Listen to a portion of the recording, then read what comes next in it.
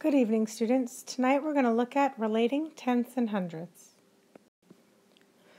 In the unit, we're working on showing what we know about fractions and decimals by reasoning about their value. And today, you're going to build on what you learned yesterday to see how you can write tenths and hundredths as fractions and decimals. What are tenths and hundredths? Tenths and hundredths are decimal amounts, or fraction amounts, representing less than one whole. If my square represents one whole, my square cut into 10 pieces represents 10 tenths. Shading in one of those pieces gives me 1/10 as a fraction, or 1/10, 0.1, as a decimal. My square cut into 100 pieces represents 100 hundredths. And by shading in one square, I have 1/100th as a fraction, or 0.01 as a decimal. It's important to remember that a decimal is a number with one or more digits to the right of the decimal point, and it typically represents a value that is either less than 1 or a whole number amount with an amount less than 1 attached to it. Let's take a look at this example. Ty is reading a book about metamorphic rocks. He's read 7/10 of the book. What decimal describes the part of the book that Ty read? You can shade in the model to show 7/10, or use place value to help you write 7/10 as a decimal. In this model, I've shaded 7 of the 10 slices. I can write 7/10 as a decimal, or as a fraction, showing 7/10, and I read that fraction as 7/10.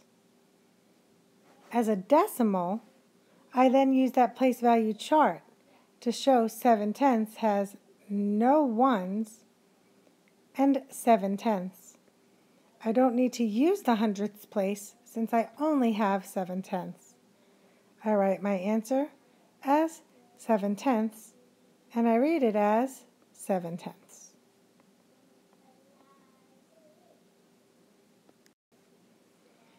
It's important to be able to recognize decimal points on a number line. If I have a number line from 0 to 1 cut into tenths, each point represents 1/10.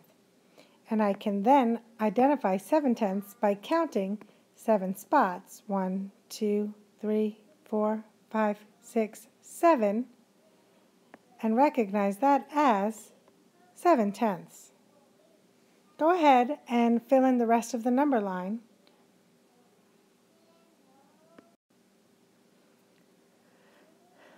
Is that what you expected to see?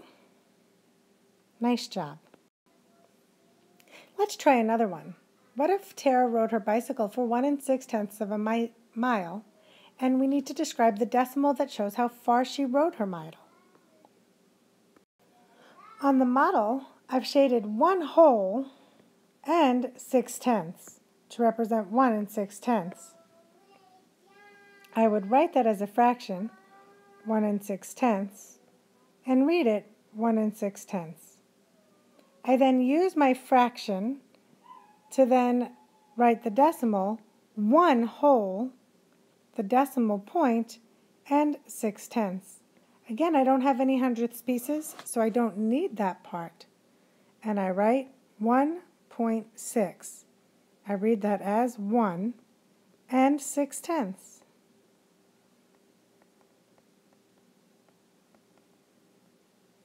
Notice I say and at the decimal point. Can you find 1 6/10 on this number line? Is that where you thought it would be? Remember, since the number line is cut into 10 pieces, each mark represents 10th. 1 and 0/10, 1 and 1/10, 2/10, 3/10, 4/10, 5/10, 6/10. showing me this is 1 6/10. Now they want us to show 4 25/100ths. Alicia won her 400-meter freestyle race by 4 25/100 seconds. Instead of tenths now, I have to shade in hundredths.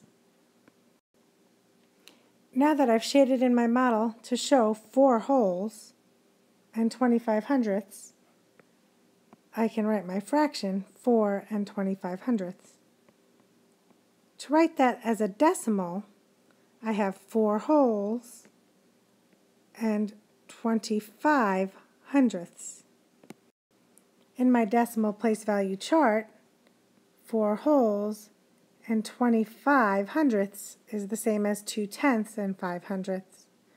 I write 4 25/100ths, and I read it as 4 25/100ths.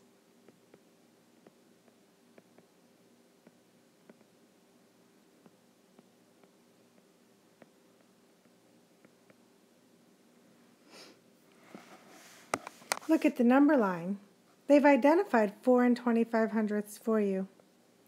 Notice that 4 25/100ths is between 4 2 tenths, or 4 20/100ths, and 4 3 tenths, or 4 30/100ths.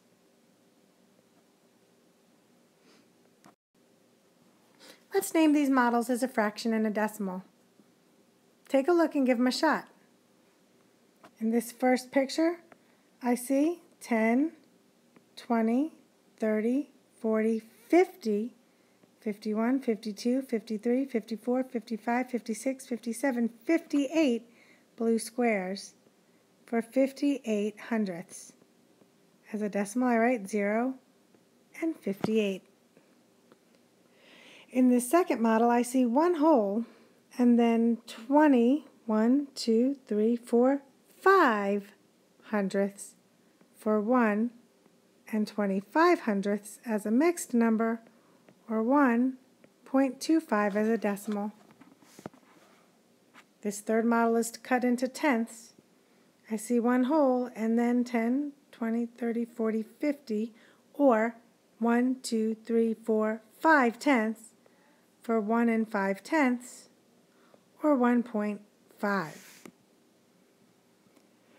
This last model shows me 10, 20, 30, 40, 50, 60, 71 hundredths for 71/100 as a fraction, and 0.71 as a decimal. Let's try some examples together. I don't want to draw models each time I have to turn a fraction into a decimal. Can I just look at this fraction and write it as a decimal? 8 tenths. There's no whole number, and an 8 in the tenths place, so I write 0 and 8 tenths. For 44 hundredths, there's no whole number, and 44 hundredths. What about going the other way? In this, I see a 7 in the tenths place, so I have 7 tenths. Here I have a 23 that ends in the hundredths place because it goes tenths, hundredths. So that would be 23 hundredths. Watch for this common error. What fraction is represented by the decimal 0.03? Is it 3 tenths or 3 hundredths? That 3 is in the hundredths place because we have the tenths and then the hundredths. So the answer is 3 hundredths, not 3 tenths. What about recognizing these points on a number line? This red arrow comes between 0 and 0.1. So I know then that it has to be less than a tenth. And when I think less than tenths, I know I'm really counting hundredths. This is going to be 100, 2 hundredths, 3 hundredths, 4 hundredths, 5 hundredths, 6 hundredths, 7 hundredths, 8 hundredths, 9 hundredths, 10 hundredths. My arrow is pointing at 1, 2, 3, 4, 5, 6, 7 hundredths, so I would label it as 0.07 or 7/100ths. Where would you find 32/100ths on this number line? My number line is counting in tenths, so I can add the 0 to show it counting in hundredths.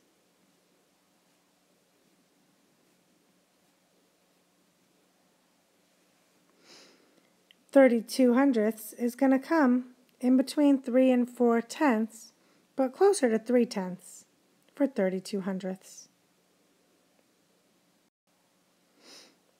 Look at this number line. Is it split into tenths or hundredths? Can you label these points? Give it a shot. This number line was split into tenths.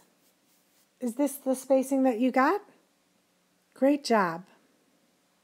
Notice that each space represents a tenth, 1/10, 2/10, 3/10, 4/10, 5/10, and so on, until you get to 10/10, which is the same as 1 whole.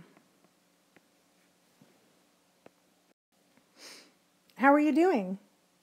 You should have a good idea about how tenths and hundredths are related between decimals and fractions. It's time to complete the check for this lesson. Remember to write the questions from the checks on your notes and bring them with you to class tomorrow. We'll start with these problems at the beginning of class. Have a good night.